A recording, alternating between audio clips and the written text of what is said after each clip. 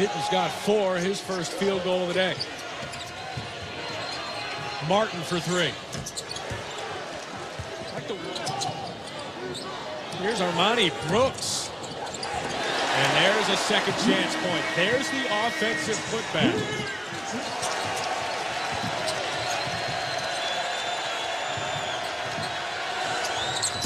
Tyler Harris, the freshman.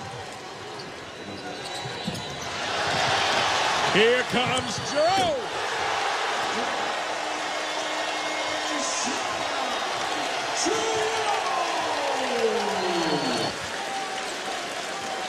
Jarreau had a dunk against Tulsa. He's got another one here. Using that length, good recognition, flying through the passing lane. Brewton Jr. hits the 3. Can Cedric Alley do it? Yes.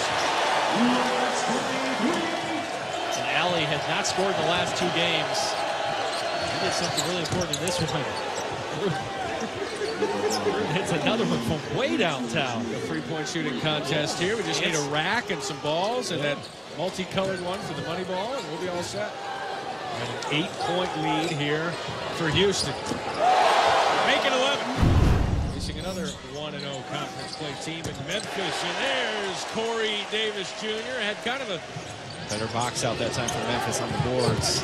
Davenport takes over, gets to the glass, and the foul. Even Davenport wanted a foul. Brooks wants a 3. He is really good at running to his spots. Crowd, that's going to get your energy going. But when you can defend and play physical on the road, you're going to be involved in it. Another 3 for number 3. So Memphis is going to put up some points in this game, but they've had to work extremely hard to get those points. Offensive rebound there.